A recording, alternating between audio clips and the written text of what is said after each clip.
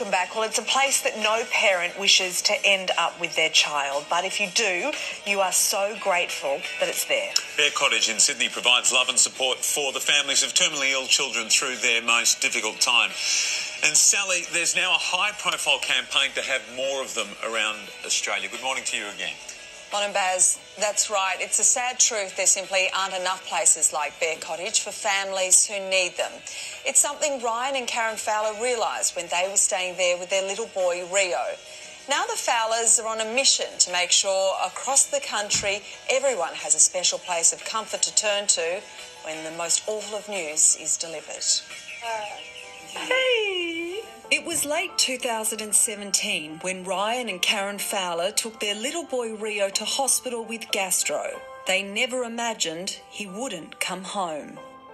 While treating Rio, doctors discovered he had a rare medical condition which he could not survive. That's when Rio's parents and big sister Remy turned to Baird Cottage. Given a space to unite as a family and be as strong as we needed to in those final moments, and make Rio feel like he was still part of the family and our family was together and that he was safe, no matter what was happening to him. The Fowlers say it helped put their family back together. Too many times at that stage, you're focusing so much on medicine and all this stuff and you forget to be a family, and you forget to just to be the mum and dad and with your son and with your daughter and things like that, and places like this allow you that opportunity to do that. Baird Cottage offers love and support for terminally ill children and their families, but there are only 3 centres like it in Australia.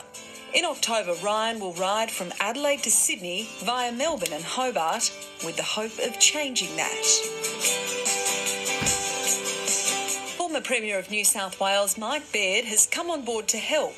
He's reached out to state governments across the country, asking them to support Ryan's charity ride and his big dream. Knowing how governments work, they're not necessarily going to sort of commit to a construction schedule yet, but look, the goodwill is there, so certainly they're open to establishing a hospice. They're going to have more to say as the ride comes through, so let's see where they're up to, but certainly there's goodwill, and my expectation is there may be some great announcements as part of the ride. Right now there are only 3 options for children who need palliative care.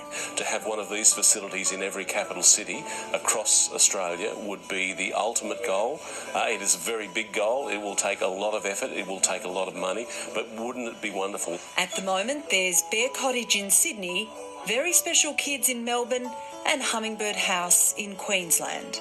Each facility can only take around 8 children with their families at a time. For those who live far away, there's no option but to travel. I think there's a family here last week from the Northern Territory, as an example. So, we have a capacity to do it. It just requires goodwill, some inspiration from some incredible Australians, and some governments willing to listen. And I think we have that perfect trifecta underway at the moment. The Fowlers' charity, Rio's Legacy, has already raised money to help buy equipment for Baird Cottage. Their efforts assisting families like the Robertsons and their little 3-year-old, Archie. Baird Cottage isn't like a hospital. It's warm and inviting and offers a one-of-a-kind support for families. And the best news is it's free, partially funded by the state government and by the generosity of the community, people like the Fowlers. Please help us love these children and these families with these lives that don't look the way a beautiful life normally looks, but they're so rich and so meaningful. Sal, they are a beautiful family, the Fowlers. What they are doing is absolutely incredible. It's obviously been the worst of times for them, losing their little boy Rio, but they have now turned it into this incredible mission of love and compassion for Australian families in a situation which, as you can see, is the toughest of toughest. And I just love it then when you see other high-powered people getting on board and just, changing people's lives in that last crucial moment. It's been a bit of a mission for Fergo, obviously, who's been an ambassador for a couple of years, and Sally, it's been a mission of yours to bring that story to people in Australia, which is fantastic because people can support. That's the thing, they can get involved. So Ryan will actually be doing a ride right across the country, as we said. It starts in October, and if you'd like to help, you can head to sunrise.com.au, and we have all the links to how you can hopefully donate to the charity and just give what you can, because it is a really, really important cause. Well done, Sal. Absolutely. Good on you. Thank you so much, Sal.